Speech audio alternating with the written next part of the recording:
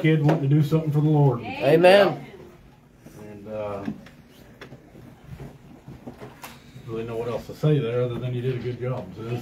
Amen.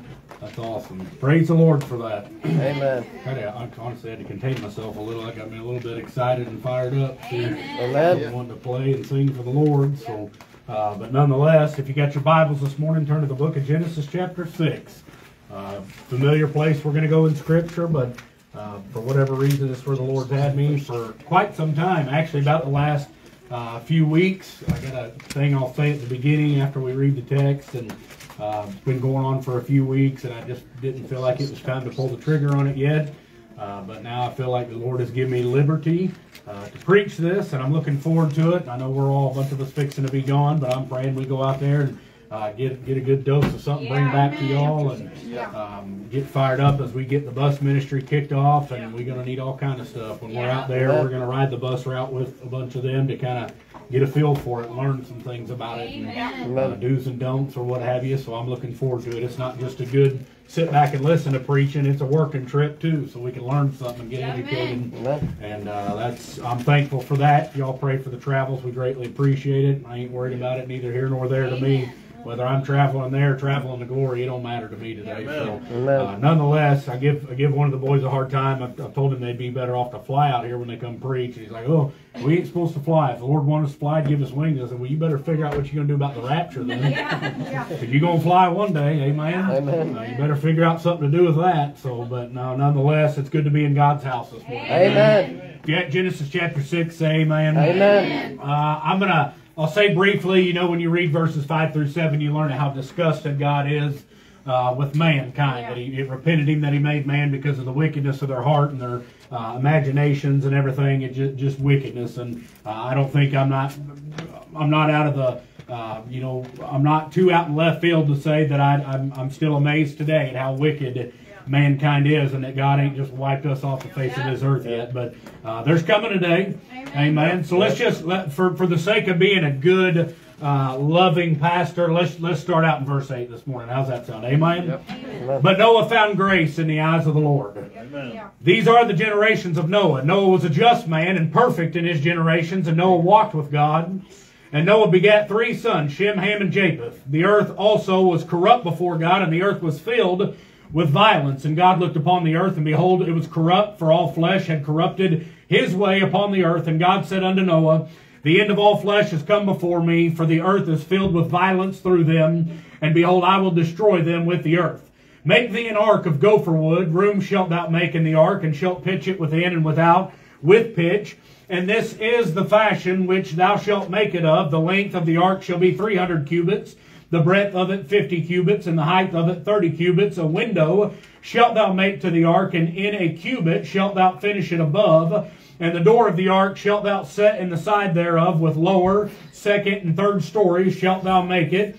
And behold, I, even I, do bring a flood of waters upon the earth to destroy all flesh, wherein is the breath of life from under heaven, and everything that is in the earth shall die. But with thee will I establish my covenant, and thou shalt come into the ark, thou and thy sons, and thy wife, and thy sons' wives with thee. And of every living thing of all flesh, 2 of every sort shalt thou bring into the ark, to keep them alive with thee. They shall be male and female. I know God knew you was going to need a male and a female to replenish and reproduce. God help our biology departments today. Of fowls of their kind, and of every cattle after their kind, of every creeping thing of the earth after his kind, 2 of every sort shall... Let me go back here. 2 of every sort shall come unto thee, to keep them alive. And take thou unto thee of all food that is eaten, and thou shalt gather it to thee, and it shall be food for thee and for them. Thus did Noah according to all that God commanded him, so did he. Father, I thank you this morning, Lord, for your infallible word. Lord, I thank you for the devotion, the Sunday school, the singing this morning. Lord, I pray and ask your blessing upon the rest of the service today, Father. Lord, I pray you'd anoint me as I try to preach your word, which you've laid on my heart the last few weeks. God, I help you preach. I pray you preach me this morning, Lord, to the congregation, Father, Lord, that they would get stirred in their heart, Lord, to maybe conviction if that's what they're in need of. God, I pray you would just do only that which you can do in here this morning, God, and and whatever it is that we're in need of. God, I pray that you'd pour that out on us today, Lord, and most importantly, if there's one here that's lost and doesn't know the Lord Jesus Christ, Lord, that's headed for a devil's hell today, God, I pray before this service is over, before they leave this building, that they would give their life to the Lord Jesus Christ and get gloriously born again today and snatched from the very flames of hell today. Father, I pray you would do that, and God, we ask your blessing as we travel to the nursing home and over the service there. We ask your blessing back. God, I pray you'd be with Brother Charlie and Brother Jeremy as they try to do what needs to be done here tonight. Be with Brother Gary as he travels to another church to fill in the pulpit there. God, preach him, use him, give him liberty there tonight. And God, we're so thankful for all you've done. Lord, I ask traveling mercies on the group of us that's leaving for North Carolina. Father, I pray that you would fill our tanks and let them runneth over and let us bring it back and pour it out here as well, Father. God, we need you touch in this dark hour that we live in. And Father, I am anxiously awaiting and looking forward to the calling out of the church, Father, Lord. I'm thankful that it's on the horizon today, Father, Lord. I love you. I praise you. I ask all this in the name of the Lord Jesus Christ and by his precious blood. And everyone said amen. And amen. You're welcome to be seated in the presence of God. I also want to remind everyone to be praying for the meeting we're about to have in March with Brother Tony Hudson. I forgot to announce that. I don't know if there's still flyers for that. Nikki's printer's up and running. She's going to get some printed. They'll be here. Looking very, very forward to that. Amen. There ain't many like Brother Tony Hudson left in America. I'll just tell you that. And you say, well, I don't like. He's kind of mean spirited and this and that. They've been saying that about preachers ever since the Lord Jesus Christ was preaching, and even before him with the prophets. You know what your problem is? It gets right in your wheelhouse, and it cuts your feelings, and it hurts you. And instead of getting on the altar and letting God do something with you and do something about it, you just blame the preacher. Amen? Now, I've said what I need to say there, but I'm looking forward to it, brother. Amen. If he get on anybody, I pray he gets on this preacher. Amen. Amen. All right, and then 3 months, bam, we'll be right in camp meeting. So we're going to have some back-to-back stuff going on. That's good for you. Fill out your time. Amen. Fill out your time. Make the year go by quicker and keep you closer to God. That's what we need in the hour that we live in today. Amen. Amen. And I told everyone he's wanting to coon hunt, so anybody that'd like to go along and walk around. I mean, Dad, I think about the only one left in here with dogs, but anybody that wants to go and visit and coon hunt, be in preparation. But it's a Monday, Tuesday, Wednesday, so you might have to go to work tired or what have you, maybe take a vacation that week, whatever you need to do to recuperate, but everyone's welcome to partake and have a good time in that manner too. But why don't we worry about showing up and having church first? Amen. Amen. All right, so I'm gonna title this message for you this morning. I'm gonna title it, You Need to Evacuate. Amen. You need to evacuate today. You say, oh, you're just preaching to the lost. No, I'm going to hammer on the saved for a little bit too this morning. Amen. And we'll deal with that. The reason this message, God began to deal with this, deal with me on this message is after the floods that had came through, I always said Helen, but apparently the pronunciation is Helene, that hurricane that come through and took a bunch of lives in North Carolina and affected people that we all know personally down there. I was talking to Brother DJ one time after all that hit, and I said, did they not send out any kind of evacuation notice, or was it triggered too late? By then the water had already came in. Like, what was the story behind that? And I didn't mean anything ill behind that. I just, I like to know the details of what the government, did they warn? Yeah. Amen. It's not the way of the government to typically warn people. They usually like to pull the wool over everybody's eyes. But I asked him that, and he said, oh, no, they sounded off an evacuation. But here's the thing, preacher. He said, they do that all the time, but nothing ever comes of it. And right then, God smote my heart. Yeah. And this ain't in any slight towards the people that went through that. I'm spiritually, God smote my heart that morning and spoke to me, because I don't think I'd be any different if I'd lived somewhere 40 years and they always was warning, you need to get out, nothing ever. I'd probably stay in the comfort of my home too. Yeah. But I want to preach this from a spiritual aspect today, because he said they always send them warnings out. They always do it. They're always telling people they need to evacuate, but they've heard it for so long and nothing ever comes of it that they just stayed right where they were at. Yeah. And I'm telling you, God, He may not do nothing for you today, but God smote me right in the heart. And He said, there's a picture of mankind right there, preacher. Myself and you included this morning. That is everybody. They're always getting warned, but nothing ever happens. So we just get comfortable with the warning. We get comfortable with the sounding of the alarm, with the crying aloud, with the preaching from behind the pulpit. We get comfortable with that. Yeah. And then one day it's too late. How many people, and I'm going off notes now or I'm steering away from it, but how many people you think sit in church services their whole life and woke up in hell one day?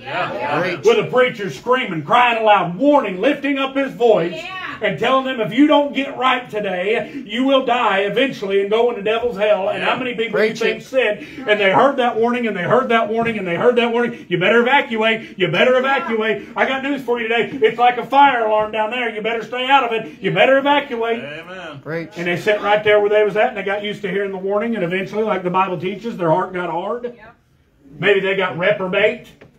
You know that is God abandoning you in your sin. And they died and went to hell. So I want to preach on you need to evacuate. Another thing, after I'd had this conversation, it wasn't a few days later, I happened to be on Facebook, and I seen, I believe it'd be a second cousin of mine, be my dad's first cousin. He had posted a pictures where they had been at what was called the Party and the Pastor. Gary Allen came out somewhere not far, Greenfield area or something, and they had this big concert out there. And I was looking at the pictures, and he had these young boys with him. I don't even know if they're his kids or the lady he's married to's kids. But anyway, just a bunch of slobbering, drinking, fornicating going on. They're standing there. He's got the young boy next to him, and he's flipping the camera off, got a beer in his hand. And I'm sitting there, and I just keep getting smitten or smote in the heart. I keep getting my heart just trampled on, thinking of the things that people will do today to their children and lead them to hell. Preach.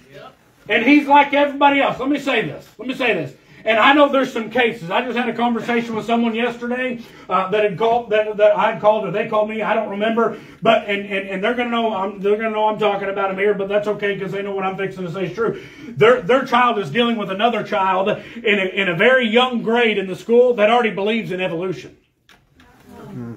Little kid already believe in evolution. You know who teaches that stuff? Not just schools, mamas and daddies. You're in a whole new era of wicked today, brethren. That's right. You remember what the Bible said, just like it was in the days of Noah, so shall it be when the Son of Man comes. That's where we're at today. It ain't just kids being rough and tough and bullying and now you've got kids that are theologically in their mind believing things like evolution. And brethren, that's a problem. And so I see all this stuff and it takes place. And this message, you need to evacuate, you need to evacuate, you need to evacuate. And that's what I've been doing for the last 10, going on 11 years, telling people it's time to evacuate. And you say, what about the saved people? I'm starting with you guys first. You guys get right at the front of the line. You take your lashings and you go sit down and then let the lost people deal with the rest. Amen? All these people, and I said that story about the person I talked to say this, because that it's possible that kid hasn't even, did it ever occur to you, and it didn't to me for a long time, but there's actually people in America today that have never heard about Jesus Christ? That's right. See, we're spoiled and we're used to, we grow up and we get to go to vacation, Bible school and this stuff. We have some, but there are actually people today that's never even heard the gospel. Right here in our own country. And maybe that's the case with that kid. They're hearing it now, praise God. But maybe that's the case with that kid. But what I'm saying is this much. For the most part, most people have been warned.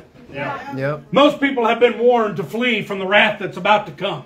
Most people have, at least at some extent or some degree, been in a church service or heard about the Lord and heard about salvation. They've been warned, you better evacuate, you better get out of the direction you're headed. Most of them have. And you say, well, yeah, but here's the deal, preacher. I've heard that over and over, and they've been saying, I get up and preach on the second coming of Christ, and you go witness to somebody. You tell them the Lord's coming back or the church is about to get raptured. What's the number one thing you usually hear from a godless sinner? They've been saying that for years. I was thinking about that this morning, sitting at my desk, finishing my notes up and writing some things out. And you know what God spoke to me? As soon as I wrote down that excuse, because I've heard it at least a dozen times, probably more. They've been saying that for years, preacher. And God said, yeah, you know what? You ought to tell them, you're right. You better thank God. You better thank God for His long suffering, His mercy, and His grace. Because I'm telling you right now, one day, enough is enough. And you're evacuated, you're stuck, brother. Amen. Everybody, well, I've been hearing that for years, preacher. Yeah, you ought to thank God you've been allowed to hear it for years. Preach. I don't know about you, Brother Jeremy, but I thank God that God was long-suffering enough to continue that church age a little bit longer so that from 1987 on, at any given time, that Shayne Hammons could be born again and headed for heaven and not go to hell. I'm thankful that it ain't happened yet. Amen. Now, I'm ready for it to happen, but not selfishly. I'm ready to see the Lord. Amen. But there's a lot of people in bad shape. And most of them has heard it, but you better thank God today for His patience. Amen. And His long suffering. Yeah. Because, hey, let me tell you something. Even if you don't believe in God, you sit here today and say, well, I don't really believe all this stuff, preacher. Well, I got good and bad news for you. You better thank God that you still got a heartbeat. That's right. Because when your heart quits, when your body goes into the grave, you give up the ghost, there's something inside of you that's going to live forever. Yep. So you better thank God at least you're getting to enjoy the filth of the world. If there's another way to put that, I don't know how, but you better at least thank God you're at least getting to do that. Even if you curse God and die and you're a filthy reprobate, you better at least think right now you're not in hell. That's right. Because one day if you don't get saved, that's where you're going to be. Amen. Preacher, they've been saying that for years. Here's my question. Have you looked around? Preach. You're looking at a time we've never seen before in our generation, in our age. And anyone in here that's alive today, Brother Gary, my dad, anyone that's older than some of the people in here, I don't mean that in disrespect, but people that are seasoned, that have been around a few years, they'll tell you they didn't think they'd see what we see going on today. Not with the sexual perversion of kids and things. They never would have dreamed that in a million years. And so you don't give me that gas about, well, they've been saying that for years. Yeah, now it's here. It's high tide. It's here now, brethren. It's not a matter, like Brother Tony says, it's not a matter of wickedness and apostasy and the falling away will come. It has come. It's here. Preach. Now's the time, brethren. Amen? Amen. I'm going to say it one more time. You need to evacuate. Amen. You need to evacuate. I want to deal with saved people first. You saved people, you listen up this morning. I bet you're in need of evacuation today. Yep. You say, I'm saved, I don't need to evacuate. Oh yeah, there's some evacuation that could probably take place. Yep. Look, I'm not a great pastor, but I try to help you all out. I looked up the definition of evacuate just to prove to you, you probably need to evacuate. I'm going to tell you this right now. I'm going to tell you something real quick about this definition. You know what it means to evacuate? To throw out, to void, to quit, to withdraw from a place, to empty, to free from contents. Amen. Preach. Preacher, I don't need to evacuate nothing. You want to make a bet on that one? I know we Christians, we ain't supposed to bet and all that. I get all that stuff, but you want to make a spiritual bet with me? I bet there's something in your life you need freed from. Preach. You say, not me, I'm holy and pious. Well, good for you. Go lie to everyone else too. I bet there's everybody in here's got something that they need to evacuate out of their life. It could be just withdrawing from a place. Amen. But I'm willing to bet it could be more around the realms of to quit, doing something you're not supposed to do, to throw out something that you need to quit doing or looking at or touching or being around. I got good feeling that. I've dealt with people long enough. You don't tell me, I'll tell you. Preach. Everybody under this roof today's got something they can evacuate right now. Preach. And you know in your heart of hearts it would make you closer to God. Amen. You know that today and make you closer to God. Amen. Amen. Shayne knows that. I get something in my mind and get the wrong, and pretty soon I can tell myself just drifting away. So now I gotta evacuate that thing. I gotta get rid of it. It's pulling me away from God. It's taking me away from God. Paul warned you about that time and time again in the book of Romans. You gotta crucify the flesh. You gotta die to yourself. You gotta evacuate some things. Amen. And it goes from any little kid all the way up to the eldest of adults in here today. Amen. I'm gonna tell you something about our young people, older people. I'd hate to be them in this generation. That's right. You better learn some grace with these young'uns. Yep. Because you don't know what it's like today. Amen? Amen. And I'm not excusing them doing wrong. I'm just telling you they're in a different realm than we ever could have dreamed of being in. Yep. You got wickedness right at the palm of your hand today, brother. You got wickedness all around you, everywhere you go. Stuff we never would have dreamed of. Yep. But I'm going to tell you something, young people, that don't excuse you to go live in it either. That don't give you permission to go and do it. Well, mom and dad didn't have to deal with it and they don't understand, so I'm going to... God can today. God can help you evacuate. God can help you today. The question is, do you want it? Amen. You say, people, you need evacuation. I need to throw out some things. I need to avoid some things. I need to quit doing some things. I need to withdraw from a place. I need to empty some things out of my life. I need to free some of these contents out of my life. I need to get this stuff out. Amen. Can I help you this morning? Say, people, Noah found grace in verse 8. Y'all shout the house down on that one, don't you? Feels good to find grace in the eyes of the Lord. Amen. Amen? No, I know I'm a dispensationalist. This is back in the age of works. I get all that, but y'all know I'm painting a picture here for you, an illustration. He finds grace in verse 8.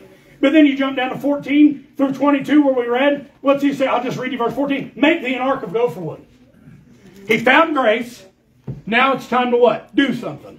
Amen. Now, I know you're not saved by your works. You're saved through faith, not of works. I get all that. But if you're saved, you should be working. Preach. And when you find grace, when someone as good as God and as big as God and as loving as God sends His Son to die for you, and you receive the gift of eternal life, and He makes you a new creature, and He circumcises you spiritually, you should want to do something for God. Amen. And so, here's what I'm going to say about that. You're supposed to work. Amen. I don't know if this side heard me. You're supposed to work. Amen. All you over there, if you're saved, you're supposed to work for the Lord. And everyone in between, you're supposed to do something for the Lord. Verse 5, chapter 7, verse 5. Did you read that? Oh, we didn't read that one. Let me read it. Verse 7. Or chapter 7, verse 5, I'm sorry. And you read it even in 22. Let me read you 22 in chapter 6 first. Thus did Noah, according to all that God commanded him, so did he. Now jump into chapter 7, verse 5. And Noah did according unto all that the Lord commanded him. Yeah. Now listen, I'll level with you. I know all couldn't be said of us. Right. Y'all spiritual now? No. You telling me every time you picked up that book and God said you do this or you need to do that, you did every bit of it according unto all of it? No. And if you did, you get up this pulpit and you take over this church right now. Amen. Amen. Amen and amen and amen and amen. Come on, let's wake up today. You ever do all God commanded you to do? No. Okay, so I'm leveling with you. I'm going to be a generous preacher today. I know all couldn't be said of us, but we've been told to work. Yeah. Amen. Been told to do something. Amen. Amen. You know what it said over there, Brother Dwayne, 2 Peter 2:5, it said Noah was a preacher of righteousness. Amen. Brethren, I don't claim to know everything about the Bible, but there's plenty of times that I get stumped in the Bible. Amen. I got to thinking about this preacher of righteousness, and maybe it's just Shayne being dumb, but I get hung up on stuff sometimes, and I'm sitting there thinking, preacher of righteousness, when in the world did he preach? Because he just built, you know, Brother Gary, anybody in here, you go back and read the text, Noah's instructions, not one time did God tell him to go preach. He didn't. That's right. Don't everybody get all freaked out. It's not in there. I've looked at it every which way, even sideways, and he didn't say you go preach to all them people out there. Right. But then Peter says he's a preacher of righteousness. And so now I'm thinking in my brain, is he preaching before he finds grace in the eyes of the Lord? Or is he preaching while he's building the ark? Or which is it? And you can't prove that this is what happened or what is or what ain't, but I can't either. So I'm going to give you what Shayne thinks about it. Everybody okay with that? Yep. Because I'm a preacher. Yeah. Amen. Yep. Not much of one. Don't everybody shout it all the same time. But I'm a preacher. You remember over there in Jeremiah when he got mad and he said, Lord, I ain't going to speak your name anymore. Remember that? Yeah. He said, I ain't going to talk about it. I ain't going to preach no more. I'm done. But he said he tried to do that and it was like fire shut up in his bones and he couldn't stay. He had to say something. Yeah. So putting all this into perspective for me, at least in my simpleton thinking, I think Noah did it before and during the building of the ark. Yeah. Because if you're a preacher, you're supposed to preach in season, out of season. That's right. Amen. It don't make a flip when it is. You're supposed to do it. I can't prove one way or the other, but you do notice reading the text that God said, here's who's going to get on the ark with you. Yeah. Amen. That's God's foreknowledge. Yeah. Got nothing to do with Calvinism. Because Noah was a preacher, right? So Calvin should have went back and told Noah a thing or two, because apparently Noah preached to everybody. Amen? So listen to me. He found grace. Then he was told to work. But I know all couldn't be said of us, but we've been told to work. Noah's a preacher of righteousness. When was he preaching? I say both sides. I say he preached. He was already trying to tell people about the Lord, and that was one of the reasons he found grace in the eyes of the Lord. And if he was a believer in the Lord and he believed the judgment that was coming, if he's a good preacher, if he's a man that he should have been for God, he'd have told him while he was building. Right. Amen? Just listen to me. This ain't in my notes. I'm going to you free. Just him building the boat was preaching. Amen. You know what he's telling people? I believe God.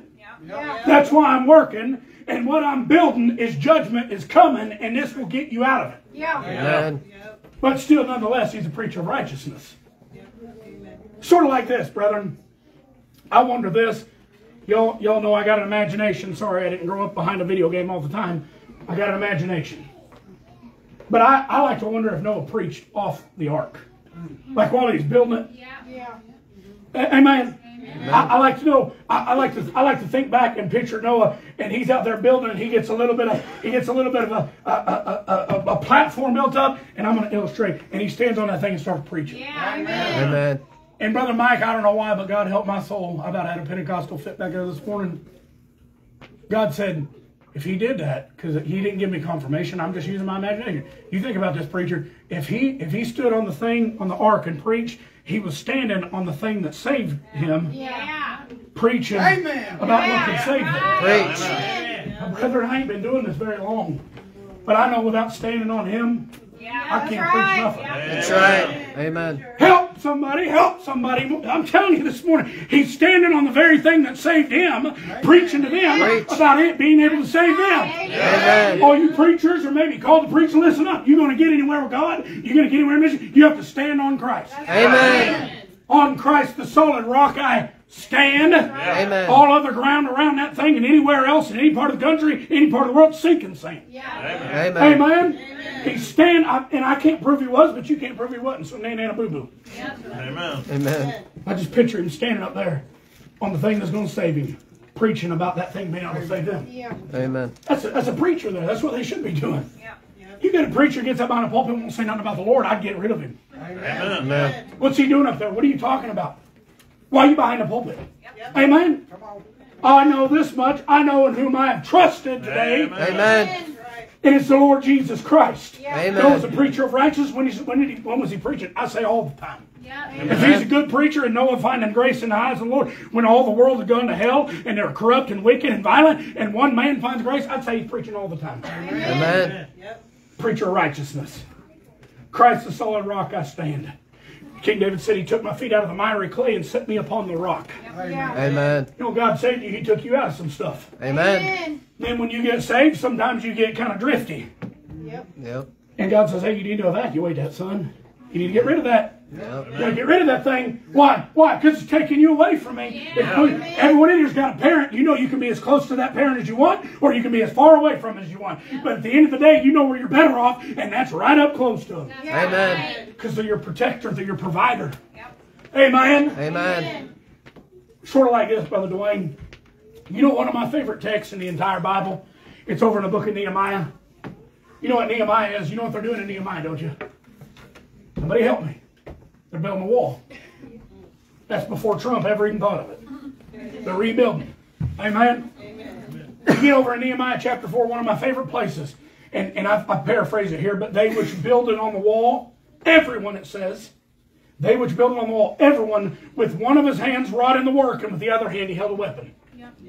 I don't know why every time I read that, I get the Holy Ghost feel all over me, and it just almost sends conviction in my heart at the same time, because you're supposed to be working with one hand and using your weapon with the other constantly. Amen. King James 16:11 Bible. Amen. It's your sword, amen. Amen. It's your sword.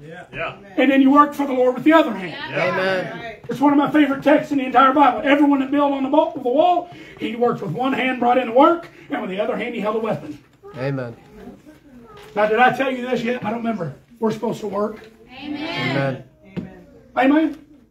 I wasn't trying to be mean when I give announcements, but some of y'all would be good for you to get in and do something. Amen. While we're gone, pick up the slack.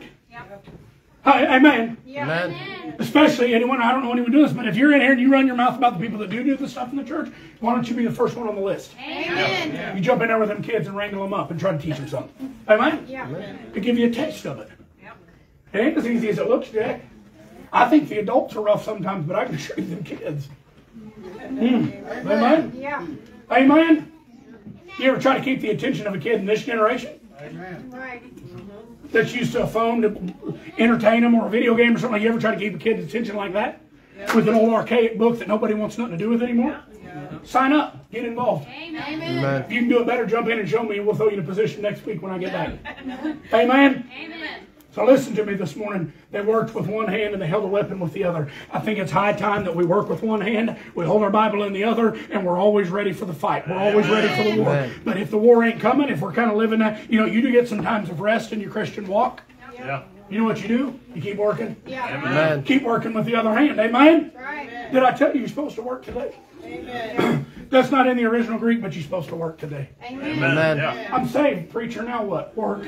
Amen. Find something to do. Yeah. Why, preacher? Because if you sit around and don't do nothing, the devil will give you things to do. That's right. And then you'll drift further and further from God. Yeah. Yep. You'll end up, I know Baptists, God help us, you hate this word, but you'll end up backslid. Yeah. You'll end up just put up on the shelf, a nobody for God. I don't want that to be said about me. You want it to be said about you. You want to be the people, and I hear this about people today. Well, I remember when so-and-so used to be on fire. Yeah. I remember when so-and-so used to not miss a church service. I remember when so-and-so used to go out and witness. I remember when so-and-so used to... Man, remember how much knowledge they were starting to get in their Bible? Yeah. And now when you get around them and talk, they talk like the world. Yep. You want that to be said of you? You know what I do? I go out into work with one hand. I carry my weapon in the other. Amen. That's what I do. Amen? Amen. You know what you might need to do to accomplish that? Evacuate some things. Yeah. Amen. Did I tell you guys you're supposed to work? Amen. Okay, make sure. Sometimes my mind's well, you're supposed to work. Amen. Amen? If a man will not work, he should not eat, the Bible says. Now you're talking physically, yeah, you should work a job if you're a man. But listen to me. That applies spiritually. Yeah. You want to get fed as a Christian, you're going to get out of it exactly what you put into it. That's right. Amen. You get the people that always have got the problems with the church and this and that, most of them ain't doing nothing. Yep. It's because they won't work, and God said, all right, you won't eat. Right. Amen. Amen. I know my sermons already are dull enough as it is, but when you're backslid on God yourself, it's going to be a lot drier. Yep. Be dry as cracker juice, brother. Amen. Amen. Can I help you this morning? You're supposed to work. Do you realize this? Hold on, I got to backtrack here real quick. You realize what Noah was building? A structure. Yep. I want you to follow me this morning. Was he building a structure or was he not? Yep. Amen? Amen. This structure was a place of refuge. Right? Yep. A place where people got on, they could sort of congregate. That's right. Yep. Amen? Yeah. Now listen, I know it's just a building and we are the body of Christ. I got enough theology to know that. So don't even think about this as a building. Just think about building the body of Christ.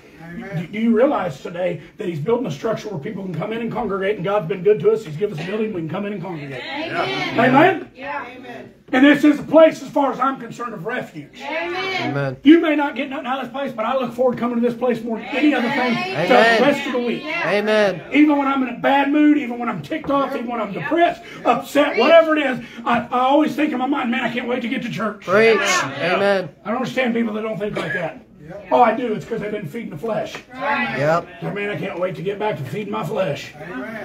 Now, that's that normal physical hunger I deal with all the time that never seems to end in my gut.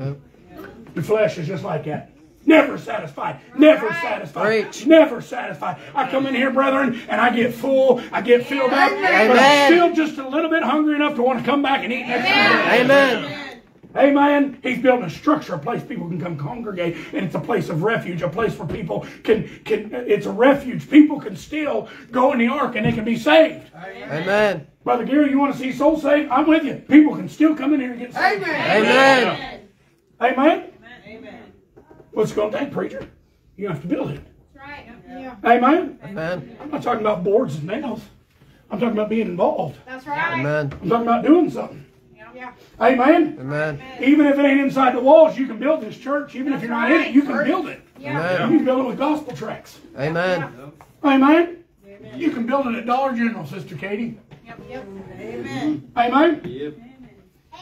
Say, why you always bring it up? Because it was a big turning point for our church. Amen. Yep. That's when we got some more people in here. They all got saved, and it seemed like ever since then, God's just been all over this thing. Amen. Sean, it's not because you're the Pope. But it was just one of them places for me as a pastor. It seemed like a big shifting point for the church. Yeah. And it felt like God just been growing. Look in here this morning. We got a few empty seats out here, but there's people sitting blum in the back. Yeah. That ain't from my preaching, Brother Gary's preaching, Jeremy's teaching, Charlie's teaching. It ain't from none of that. That's right. Yep. It's from people that were willing to be in a line at a Dollar General, which is a little bit of a slice of heaven on earth. I'll give you that. Dollar General's a good place. I seen that meme said Northern Lights, and then it said Southern Lights, and it was a Dollar General. Amen. Amen. But you can build a church real easy. Might just take a little vocabulary. Amen. Even being from this part of Missouri, you can still use that vocabulary and win people. That's right. Yep. Amen. Here's what I thought. Because he said he did all that the Lord had commanded him. And then when you read that text in Nehemiah, it says all, everyone. That there wasn't a Baptist church here at this time, I can assure you. Everyone with one of his hands wrought in the work, and with the other hand held a weapon. Amen. So here I am, using my imagination. Now I want you to imagine this morning if everybody got involved. Amen. Amen. You understand how dangerous it'd be dangerous right now. Yeah. Yep. You understand that the fact that we'd have to be looking for some land and a building or a way to add on to this one? Yep. Y'all ain't meant that, but I'm serious. Yep. If everyone worked, it would be dangerous in this joint. Yep. For a good way. Yep. Amen? Amen. If everybody said, hey, preacher, I don't care. I don't know what I can do, but here's a piece of trash on the floor. I'm going to pick it up. You know God will bless that. Amen. Amen? God will. Y'all think I'm crazy now. You think I don't want Greg Locke. I'm telling you, anybody that will do something for God, he'll take care of you. That's right. Amen. And when he sees that we're doing it to glorify the body of Christ and we're doing it to try to help the church, he'll grow the church. Amen. I know how that thing works. I've been around it enough. I know how it works. Amen? Amen. If you want to see the church grow real slow and at the least fast possible pace possible, keep doing exactly what you're doing. Yep. Amen? Amen. But don't sit back there and say, well, you know, we've had that preacher for 10 years and that church ain't hardly grown. Bull. Amen. Yep. Maybe it's because you've sat out in the pew for 10 years and you ain't hardly grown. Yeah. Amen. Amen and amen and amen. Now, I'm being nice to you, but just imagine, just use your brain this morning and go off into the wonderland with me and imagine this. Imagine if everybody that we built, imagine a building, the church body we could build if everyone got on board. Amen. Imagine it. Amen? If you were in here wanting to work, every time the doors were open, you were in here wanting to do something, you wouldn't have time to even get mad or nitpick anything about the church. Amen. You'd be so busy trying to witness this person, win that person, and help over here and clean this and mess with this, whatever you need. You wouldn't have time to complain. Amen. Idle hands. Amen? Amen. Let me, and I want to level with you guys here. I want to level with you guys just a little bit here. He's built this structure. Amen? Yep. Can I give you one more shouting fit before I finish the message? Preach. He's building this structure. Noah, I'm back to Noah now. He's building this structure. Can I tell you one day that structure was going to float up? Yeah. It was going Amen. to take off. Amen. God spoke that one to me for $3.99 sitting back there when I was finishing up my notes. Amen. One day that structure was going to float up and it was going to take off out of there. Amen. Me too. And then Amen. I can relate to that. One day I'm going to float up. Preach, You say, brother. That's going to be a lot of lifting to get you up. Yeah, it is, but the Lord can do it today. Amen. Amen. I'm going to float up and I'm out of here. Amen. But imagine if everybody helped build it today. Imagine everybody helped build it. Here, imagine if it was like this. And I'm using this because this is our number one problem, most of us. Yeah. Yep. How many hours do you think one of them things consumes of your time a week? Too many. I don't want to know. You say, well, preacher, I'm listening to preaching. I'll give you that. I do that a lot. But not on my phone. It's usually on my computer or my TV. Most of this is for what we call scrolling. Yep. Yep. Amen? And you say, well, I'm just trying to keep up with current events. That's fine. But do them current events outweigh the amount of time you try to keep up with the Lord? Amen. So listen to me. Imagine Noah. I want you to put Noah in your head. Now imagine him. Noah, just imagine this is Noah. The Lord gives him a warning that he's got to build an ark, and here he's sitting in his easy chair scrolling through Facebook. See, you laugh because you know the end of this story. But I don't think it's funny because we don't know the end of our story in terms of what we could have done or what we should have done until we get to the judgment seat. Preach. But can I tell you, there's probably going to be some times the Lord's going to take my mind down there at the judgment seat and He's going to show me where I sit on that stupid thing. Yep. Amen. Preach. And He said there was work to do, there was work to do, there was work to do, there was work to do. And yet you found more enjoyment in Facebook Preach. or TikTok. Preach. I'll hit all the idols this morning, or Instagram, or Pinterest, whatever the crap is that you're watching. You don't think the Lord ain't going to have something to say about that? Preach. Guilty as charged. Amen. You Amen. say, preacher, we can't just be full blown all the time, wide open for the Lord. No, but we should try. Amen. There's work to be done. You know, while I'm looking at reels, people are going to hell. Yep. Amen. You say, why do you say all this stuff here? Because we just got a $4,500 bus. Yeah. You going to get involved in trying to get people on it, or are you going to sit at home and scroll through Facebook all the time? Amen. Amen. Amen? Or are you just going to rely on a few people to handle it and you come in and soak up the blessings? Right. Amen? Preach. Don't die there. It's okay. We got an altar here. You can come up here and you can let God get your feelings straightened out. But it's a reality. Yep. You're going to let a few people do it, and you just get to come in and, yep, my church is the greatest, and we've got this and we've got that. Well, you ain't done nothing but sit back and talk and scroll on Facebook all during the services or anytime you were supposed to do. Is that going to be you today? Preach. Brother Charlie was writing his devotion. Yeah. Every time we gather and pray, we need to be serious about it. Amen. I felt the Lord deal with me about that here a while back, all the talking during the nursing home service. I'm thinking, man, we got to be quiet. There's preaching taking place. Some of y'all don't know that because like Charlie said, you don't go. Yeah. But it is what it is. That's just always going to be the work of God. Some will get in, some won't. That's right. Amen? Amen. There ain't nothing wrong with preaching for it, brother. I'm all for it. Right. Amen? Lift up your voice and tell them. That's all you can do. But I'm just telling you right now, imagine if no one just sit back in his easy chair and scroll through Facebook when he knew judgment was coming. Yep. He'd be in rough shape. Amen. He went downstream, brethren. No, you know what he did? He had to evacuate. Now, I know this about people. In the time I've been doing this, I found this out.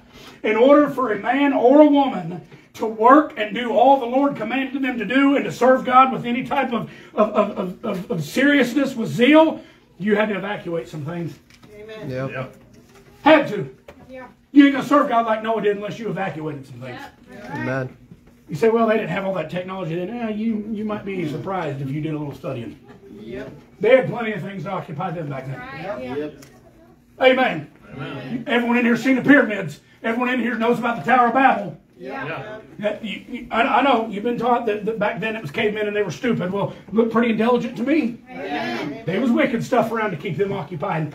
Don't you worry about that. Amen. Amen. But you listen to me, in order for Noah to be finding grace in the eyes of the Lord, and in order for Noah to do everything God commanded him to do, in order for him to walk upright and be just and perfect in his way, he had to evacuate some stuff. Amen. You know what it's going to take for Shayne to do what God wants him to do, and to do it right, and to do it with any kind of genuine service, and execute it like it needs to be done. I'm going to have to evacuate some things. I might have to throw the cell phone out and say, you know what? I don't need to look at that anymore. I need to put that down. Even if it's innocent stuff, it don't matter. Yeah. At the end of the day, if it's taking you away from the work of God, it's become a God to you. That's right. Yeah. Amen? Amen. I get on reels. How many, to be honest, you get on reels? Yep. Amen. Don't tell me it's just preaching. The devil ain't stupid. That's right. If you're a preacher looking at reels, he'll know what to throw in your face. Yep. Amen? Amen. Well, preacher, I just watch these clips up. I guarantee you most of them probably ain't even fit to listen to preach anyway. Right. And number two, I guarantee you there's an ad or something at the bottom of that catches your attention. You think, what is that? That's the devil. Come on, guys. We know how the devil works. Help me out today. If it's hurting your feelings, and it just you can come get it right today. But at least don't take. I know I'm stupid, but don't take me for a complete idiot. Yeah. When you watch reels, it ain't all preaching. Yeah. Amen? Amen. Now, I see some hilarious stuff sometimes on the internet. I'm aware there's funny stuff out there. I sent one to Brother Gary and Dwayne this morning, and his husband and wife were out exploring. They were looking for a campsite, and his wife said, this is the perfect place right here because it has taken all of the words out of my mouth. And he said, we're setting up camp here. That's funny. But you know what you get for every one clean, funny thing? You find 10 more, some whore, Yeah. some harlot. Yeah. Ladies, I don't know what you find attractive in men. God help you. But I'm sure the devil throws stuff your way. Yeah. Yeah, amen. Probably a purse or something. Please, God, don't tell me it's a man. You never seen a good looking man in my life. Amen. Amen. But the devil knows what to throw at you. Right. Yeah. Yep. You gotta learn to evacuate that crap. Right. Yeah. You gotta learn to throw it out. Get rid of it. Make it void. Cut ties with it. Amen? Amen. You know what you got to come up with in your mind? You got to find, decide, I want what God has, and I want the power of God, and I want to do the work of God. I want that more than anything this world has to offer. Amen. That's every backslidden Joe and Sam and Tommy and Sal. Every one of them, that's their problem. That's why they're backslidden. They want what the world's got more than what God's got. So be honest with yourself today. As a saved person, I'm going to pick on the lost people for about 2 minutes this morning. What is it I need to evacuate in my life? Just because you're saved and God has taken you, you're sealed, just because you're going to heaven don't mean you don't need to evacuate anything anymore. Right. You're in the world, but you're not of the world. That's right. So you got to learn how to remove yourself from places, like the definition of act. If something starts getting a little bit hairy or a little bit bad and a little bit wicked in a situation you're in, you need to remove yourself from the place. Amen. Glad people ask me that. How long do you stay in a situation or in a room with people and witness until you feel like the Spirit of God says, hey, bud, you can't take any more of this. Yeah. Like it's starting to pull you down and get out. Yeah. You say, I'm just letting people go to hell. God's in control. Yep. You get in there. If God's allowed you, and I'd be hard pressed to find a lot of these situations and excuse, but if God has allowed you to get around a couple of lost buddies and give you an opportunity to witness, you witness and speak what needs to be said, and you take your stand. Amen. And Yeah. if you're really doing what you need to do as a Christian, you'll find that they'll probably more than likely evacuate themselves from you. Yeah. Amen? You bring the Lord out in most situations out here in the world today, that people won't hang around you very long. Yeah. You'll lose invites and texts and calls. Yeah. You're just a little bit too spiritual for them. I just dealt with this. Someone in my family went through something traumatic. I've always been the fanatic, the one that takes religion too serious and blah, blah, blah, blah. And as soon as chaos, pray for so-and-so. Yep. Oh, now I'm not too fanatical for you. Yep. Yeah, you about too dumb for help. Amen. Amen. If I thought I was too fanatical and I was too extreme and I was this and I was that, I wouldn't call me for prayers. Right. Amen. Amen. Now, can I finish with the lost people? You lost people?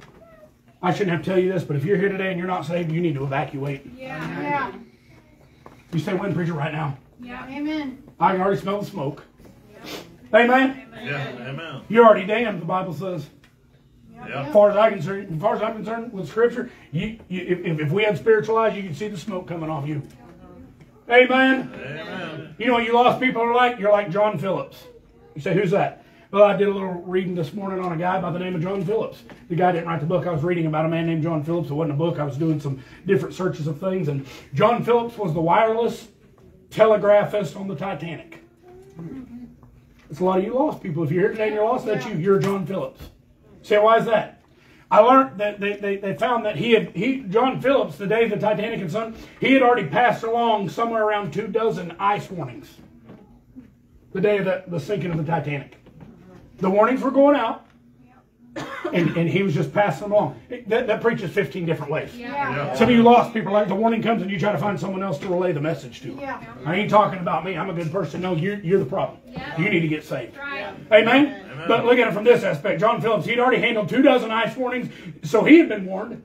I don't know about you, but if I'm on a big ship and they're saying there's ice out there that could sink the ship in the middle of that ocean, I'm going to probably try to evacuate. Yeah. I'm going to sound the alarm and say, hey, y'all hang out here if you want, but I'm going out the door. Yeah. There's 100 and however many lifeboats out here. I'm going to lower one down. Anyone that can fit in with it, let's go. Amen. Yeah. Amen? Amen. But here he's been warned. That's the stupidity of mankind. That's right. He'd been warned, hey, the ice, it's out there. Now I'll just hang out on the boat. Yeah, you like John Phillips. He had handled as many as 24 ice warnings. Last one coming through. They said the last one that went through to John Phillips, he said these words, shut up, I'm busy. That's every God-forsaken lost sinner I've ever seen in my life. Yeah. Jesus is coming, shut up, I'm busy. Yep. I got a job, I got kids, I got sports, I got money to make, I got entertainment, shut up, I'm busy. Preach it. Yep. Every lost sinner I ever come in contact with, I'm busy. Kind of that Felix or that Agrippa type of stuff, you know. When I have a convenient season, or almost you persuade me to do something. Every lost sinner you come into contact, very rarely do you meet a sinner one time and say something about getting saved, and they hit their knees and they call on God to save them. Very rarely. You usually get the runaround. Shut up! I don't want to hear it. Kind of like what I talked about at the beginning. Well, people have been preaching that for years, preacher.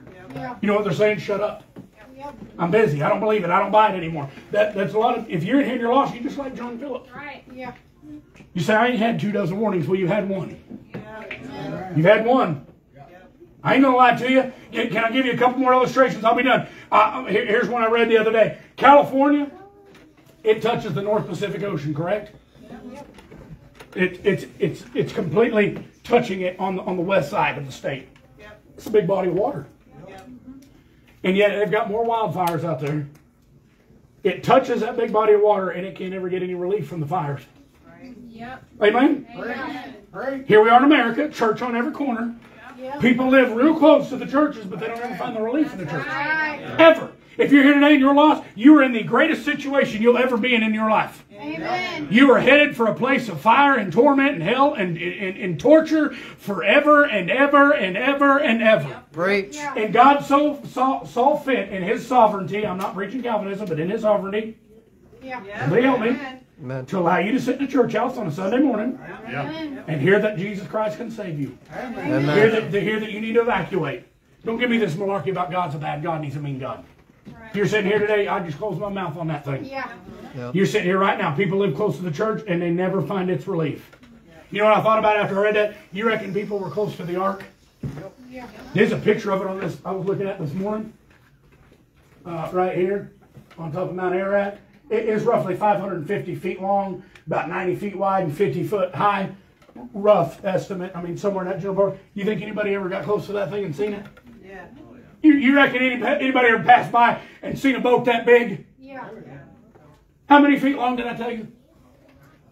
Right there. 500, over 500 foot long. You understand how long that is, right? Yeah. In country, that's a long ways. Yeah. That's a long shot with a deer rifle. You think anybody ever seen it? Yes. They knew it was there. They knew it was there. Noah's the preacher of righteousness. He told them. And not only is he telling them, but they're seeing what he's building. And don't you know they thought he had lost his mind? Yep. But there it was, right within reach. Yeah. And never got on. You think they ever got close to it? I think they got real close to it. I know this about people. You stand up for God in a wicked and godless time, people will get close just to mock and laugh and scorn. Yeah. You don't think people didn't walk by and say, "No, you idiot"? You believe that old archaic word from God that told you rain was coming? We ain't never seen a drop of rain, never even heard of rain. What are you talking about? Yeah. Amen? Amen. I know how people are. They come by and they mocked and they scorned him. Yeah. And they never got on. The lost, I want to tell you this morning. If you're lost, I'm finishing with this. If you're lost in here this morning, you're not saved, I want you to notice something about the story. All that had to be done to find refuge was to get on. Yep. Noah wasn't charging admission at the gate. Amen. $8 for adults and $4.50 for kids. That ain't how it worked. Right. Amen? Amen. He wasn't charging money. He didn't have to bring money to get on the ark. Noah also wasn't checking their background and their criminal history. Right. Somebody better help me this morning. Preach. I'd have been checking backgrounds and he'd have been checking criminal history. Some of y'all wouldn't have got in. Amen. But he saved you just like you are, right where you are. Amen. No matter how many sins you committed and how wicked and godly, Preach. ungodly they were, he saved you. Amen. All you had to do was get in the ark, man. Get in the ark. Amen. He wasn't taking fingerprints and sending them into the FBI for a background check. Didn't work like that. You know what it was? All you had to do was get on. Amen. Had to heed the warning. Can I tell you, judgment's coming? Amen. I love America. I think it's the greatest nation you can live in. I wouldn't trade it for any communist, godless, wicked other country on the face of this earth. Right. But can I tell you, you don't do what America does and continue to do what America's been doing, and you stay good? That's right. Amen? Amen. And I don't mean that disrespect towards veterans. It bothers me that veterans have fought and bled for a country and for the freedoms we have just to watch them go down the toilet. Right. Yeah. And you say, well, it takes me on too, preacher. Well, why don't you get spiritual for a minute and think how it makes God feel when he shed his blood? That's right. Preach. And you do what you do. Amen. Yep. So sometimes people a little bit, and listen to me, don't take this wrong. Sometimes people, they get a little bit more on that patriot side than they worry about God. Right. And I ain't interested in that stuff. Amen. I'm a saved child of God first. Amen. American second. Amen. And if America turns her back on Israel, count me out. I'm going to try to evacuate. Yeah. Amen. If he ain't raptured us yet and things start unfolding, you can find me hiding somewhere. Amen? Amen. I'll preach where I can. We'll run underground. We'll do what we have to do. I know the rapture's going to come before that, so I ain't trying to twist your theology up this morning. But listen to me. When America turns its back on Israel, she's had it. Yeah. When America kills babies like it has been for all these years, she's had it. Yeah. Yep. You cannot forsake God and prosper as a nation. It don't happen. Everybody says, well, I think Trump's going to do it. I think Trump might help a few things, but you ain't getting it back. That's right. It's not coming back, brethren. Prophetically, scripturally, it doesn't come back. You don't spit in the face of God and God raise you up and bless you. That's That's right. It don't right. happen. He said, well, Trump will do that. No, Trump's a Catholic, a Jesuit. So is his boy. And that's the whore of Babylon church. You think God's going to bless something like that? Amen and amen. He might lower your bill at Dollar General. That'll be fine by me. But I'm not looking forward to that. I'm not looking and interested in that. I'm interested in the calling out of the church. Amen. And I'm interested in, while we're waiting on the church to be called out, to build one. Amen. We're about to leave for a week. Amen? Amen. Some of y'all be happy. You ain't got to hear me next Sunday. But we're about to leave for a week. I'm going out there, so maybe God will give me something. Not that I don't get it here, but I'm going somewhere else, and I'm going to learn some things about the buses. I'm going to learn some things about this, and I'm going to get the fire preached out of me. Amen. I'm going to try to come back and pour that to you. What are you going to do that week while we're gone? You going to jump in and get serious and serve and help build? Amen. Amen. You say, well, preacher, I'm tired and my back hurts. Got to get in line, brethren. Yeah. Listen to me. I'm a very compassionate man. I know that's hard to believe. If you're going through something, I've got compassion for you. I just get sick of excuses. Yeah. Amen. Because at some point, God's got to be bigger than the excuse. Yeah. Yep. At some point, it's got to be God can. Yeah. Amen? Amen. I'm not saying I got it as bad as everybody else, but I deal with stuff. Everybody in here deals with stuff. That's just life. Yeah. But at some point, God's got to be bigger. Amen. And I'm just telling you, when you make excuses, then you get caught lying 47 times around them. That's why I lose compassion a lot of times. Amen. Amen? Yeah. Like I told you last night, just say, look, I'm a lazy reprobate today. I'm just not in it. Yep. I appreciate that much more. Amen. Amen. But I'm just telling you, we're about to be gone for a week. There's a lot of work that can be done while we're gone. Yep. Amen. And pray for God to give us a good meeting out there and learn something about the buses we never would have learned had we not went out there. Amen. Pray for God to show that and pray that when we get back, we get fired up, we get all this bus out here filled, and if it's God's will, we have to buy another one within 6 months. Amen. We got to fill it. Pray for that stuff. Yeah. But I'm going to say one more time as we stand, if everyone will work like they did Nehemiah, it'll be a quicker process to build it. Amen. You telling me if 10 people build versus 50 people, that the 10 is going to be better off and they're going to get it done quicker? Ain't going to happen. Many hands make light work. Amen. What do you got to evacuate today? What do you need to evacuate in your life? You say, preacher, I've been on some shady situations. I've been in some bad places. I've been around some bad people. I've been around some bad things. I need to evacuate them. Come up here and ask God. Say, Lord, I need out of there. I want out. I want to cut ties. I want it away from me. I want you to help me with my mind, my struggles. I want you to help me with all that stuff. And He can do it today. He can most certainly do it today. I hear the Savior say, thy strength indeed is small, child of weakness. I would encourage you this week, Find in me pray. Ask God to help. Ask God to give me some wisdom when I'm out there, to teach me some things, other things I didn't know. Ask for that. And then also, Lord, where do you need me at there? What do you need me to do at the church? What do you need me to be a part of? And I'm going to say this one time, and I don't think there's anyone in here that would do this, but this is a problem sometimes in churches. Just because preacher ain't here don't mean you need to miss church. And there's a lot of people that do that in other churches. I've seen it time and time again. Some churches I'd go pulpit fill in like Gary. I would tell the preachers, I wouldn't tell them you're not going to be there. Because there's people that sit in the congregation and say, well, pastor ain't going to be there, so I don't have to go. That's not why you're at church. You're not at church for me. You're at church for the Lord. Amen. And God, through Brother Gary and Brother Charlie, will give you something that you need in those services if you'll allow it. Amen. That's just the age-old problem, if you'll allow it. Yep. But you got to get up and say, hey, listen to me. Y'all know how it works. People do that all the time. One can't come, and then before you know it, the other one's just laying around that was half on the fence anyway. Say, well, I'm not going. You get enough people to think like that, you don't have nobody in church. Amen. That's why I try to encourage y'all to try to find excuses to go to church Yep. instead of excuses to miss church.